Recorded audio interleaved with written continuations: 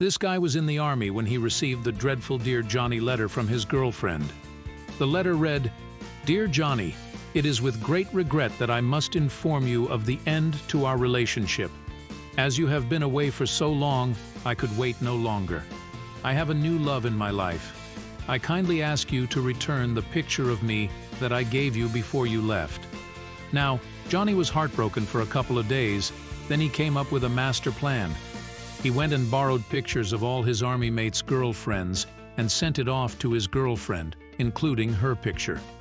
His note read as follows: "I am very sorry to read your note, but as I cannot remember all my girlfriends, I had to send you all their pictures. I kindly ask that you take your picture out of the bundle of pictures and send me back all my other girlfriends' pictures."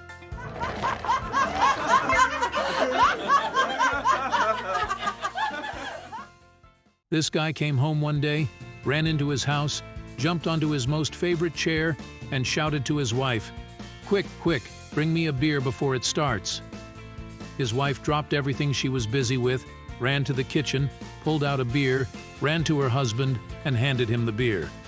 She looked at the TV as if expecting a major football game. After a minute, the man shouted again, "Quick, bring me a beer before it starts." This time, she walked to the kitchen on her time, got him a beer, and glared at him. When he shouted again for a beer, she waltzes into the living room, shouted, "I am not your maid. And don't tell me you are going to sit there the whole night watching TV again." The husband glared at his wife and then responded, "There it starts."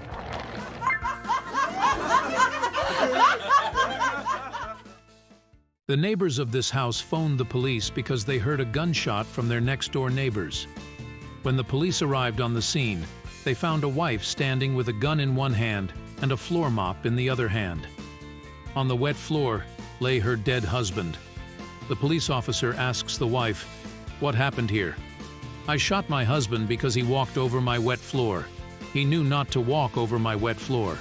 The officer immediately contacted his supervisor to explain the situation to him. "Have you arrested the wife?" the supervisor asked. "No," the officer replied.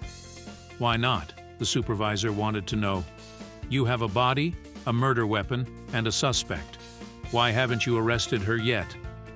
"Sir," the officer replied, "this floor is still wet."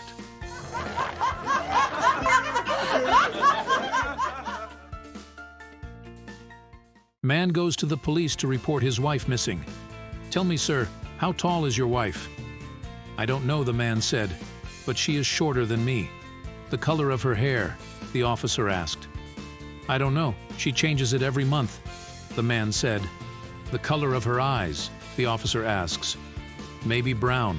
I don't know." "Is she slim or a more fully built woman?" "Not slim," the man replied. "What clothes did she wear the last time you saw her?" "I don't know," the man said. "A dress or some pants, I think." "Was anyone with her, sir?" "Oh, just Romeo, my trusty Labrador. He has got a golden chain around his neck, weighs 45.25 pounds, brown eyes, a white dot under his chest, and the nails on his right foot is slightly shorter than the nails on his left foot."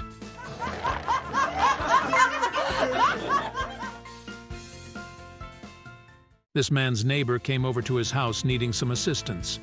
Her husband is away on business, and a water pipe burst in her house. "I am getting water all over my floor. Can't you come and help me, please?" The man's wife told the neighbor that her husband is very handy, and that he will gladly go and assist. The man shrugged and said, "Let me just quickly go and fetch my tools, and I will be right there to help." Once there, the man fixed the broken pipe quickly and helped the neighbor to clean up the place. When done, she thanked him and said jokingly, "You are so handy. I think I must marry you instead." Can you imagine that? You assist people out of the kindness of your heart, and then they threaten to ruin your life.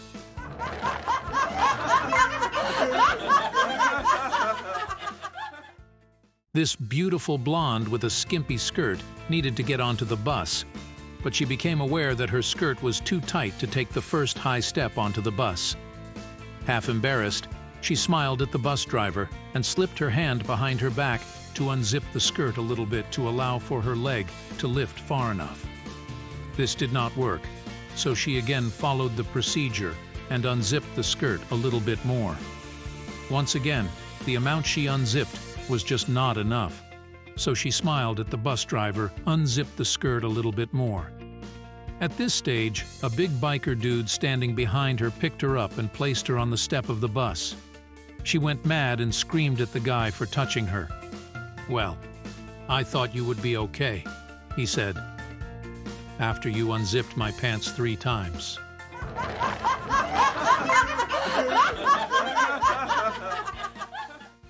These 2 old ladies passed away and met in heaven.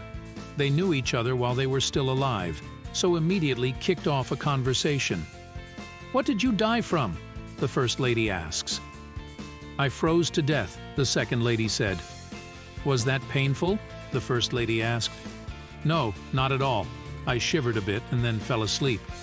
So, I went peacefully." "And you?" the other lady asks. "Massive heart attack. I thought my husband was having an affair, so I told him that I was going shopping. A short time later, I came into the house and found him watching TV.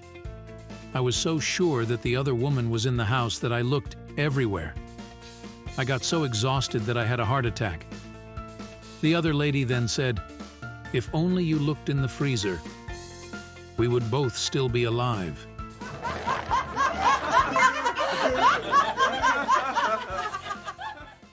This man wakes up from a coma after weeks in the intensive care unit. The first thing he sees is the face of his trusty wife sitting next to his bed. As he is very weak and trying to speak, she moves forward to hear him better. He whispers, "You were there when I awoke from both of my double heart bypasses. You were there when I awoke from both of my motor car accidents. You were there when I had the emergency operation after the robbers shot me. Your face is always the first thing I see when I wake up from my trauma.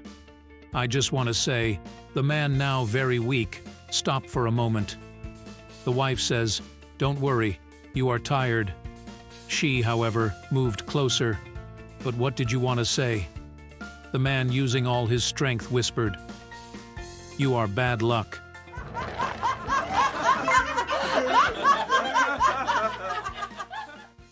There is not a place in the world where you don't have problems with flies, sometimes more and sometimes less.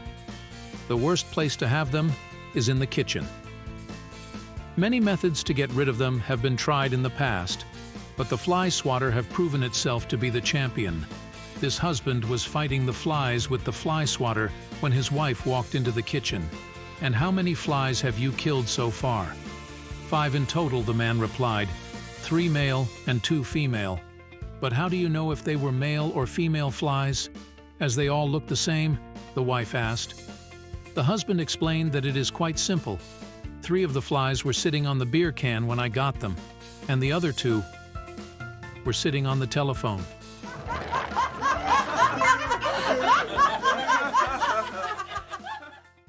These 2 babies were sitting next to one another in their little baby cots. The one baby said to the other, "Do you know if you are a little boy or a little girl?" "I don't know," said the second baby. "What do you mean you don't know?" asked the first baby. "I don't know how to look if I am a little boy or a little girl. No one have showed me yet." "Well, I do say the first baby. Hang on, I will have a look." He maneuvered himself into the second baby's cot and then disappeared underneath the blanket. After about a minute, he resurfaced with a big grin on his face. "You are a little girl. And how do you know that?" the second baby asked. "Well, you see, the first baby explains, I have blue socks and you have pink socks. Now what were you thinking?"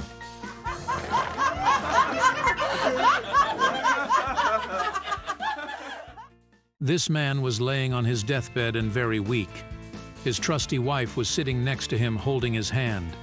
As the man gets weaker, he whispers to his wife, "There is something very important that I must tell you before I die.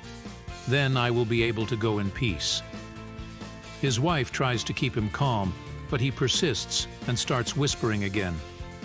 "During our marriage, I have been unfaithful to you. First there was my secretary, then your sister, then your best friend, and just this once with your mother. As I need to go in peace, I ask of you to forgive me. The man is very weak now, so his wife says. I know all about this. You should relax. Be calm. Don't think about it. It is all in the past. Just let the poison do its work.